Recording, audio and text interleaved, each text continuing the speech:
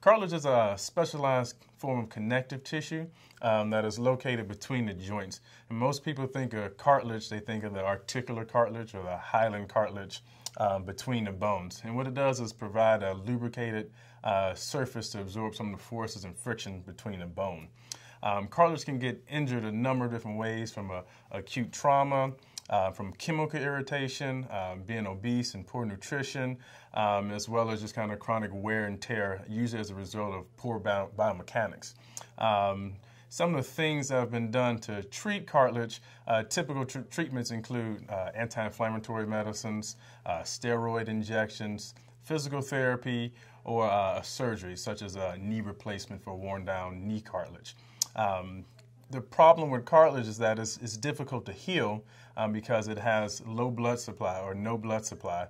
And so those cells that create the cartilage don't have as much nutrients to repair, and as we get older, their ability to repair is lessened. Things that we do differently than traditional treatments include things such as platelet-rich plasma, or PRP, and stem cell treatments.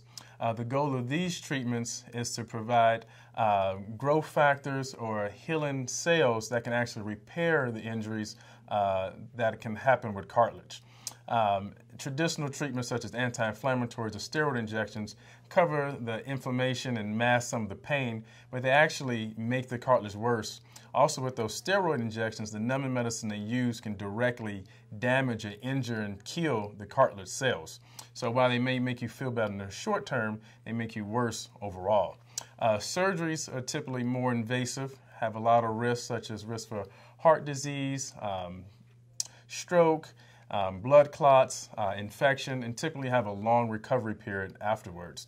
With injections of the platelet-rich plasma, or PRP, and stem cells, typically downtimes are much less, and we're initiating healing instead of causing damage to the tissues.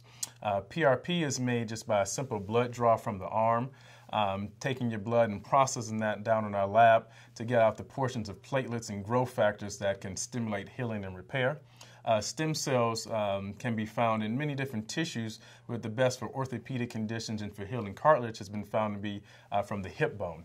And so we have a process of removing the stem cells from the hip bone, processing that in the lab, and can re-inject that directly at the areas where you have injuries or defects in the cartilage.